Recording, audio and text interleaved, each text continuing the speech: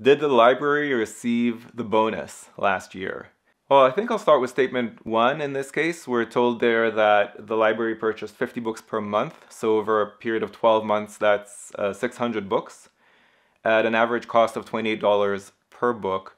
We actually need to compute just to see, is that more than $15,000? Because if it's not more than $15,000, then this is not sufficient.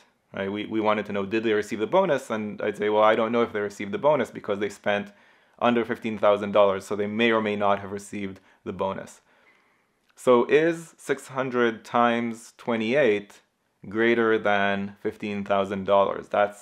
That's really what this question comes down to. And the way I would do that is 600 times 30, so I'm overshooting it a little bit, and then subtract out 600 twice, because I counted too many 600s.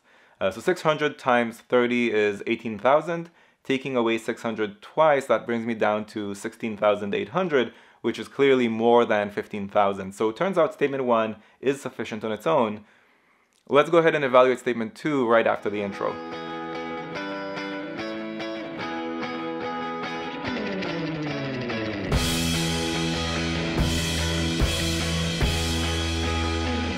So with statement 2, we know that on the slowest month, we had 459 books checked out, and we know that we get the bonus if at least 5,000 books were checked out over the course of the year.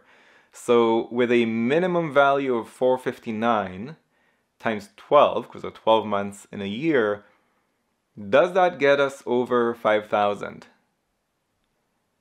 Now, we do have to do the math, because if it's less than 5,000, then this is not sufficient. Because sure, the slowest month was 459, but maybe the busiest month was 1,000,000. So it's possible still to get over 5,000, but if all of the months were 459, and if the math turns out to be less than 5,000, then they wouldn't get the bonus. So we actually do have to do the math here, unfortunately. A lot of times in data sufficiency, we don't have to do all the math, but in this case, we do. So is 459 multiplied by 12, is that greater than 5,000, yes or no? So I know 400 times 12 already brings me pretty close to 5,000, right? That would be 4,800. We still have another 59 times 12.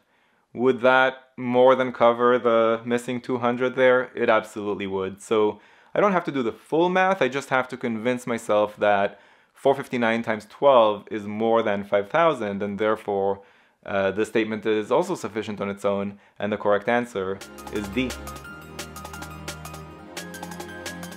If you found this video useful, go to quantreasoning.com for a lot more where that came from.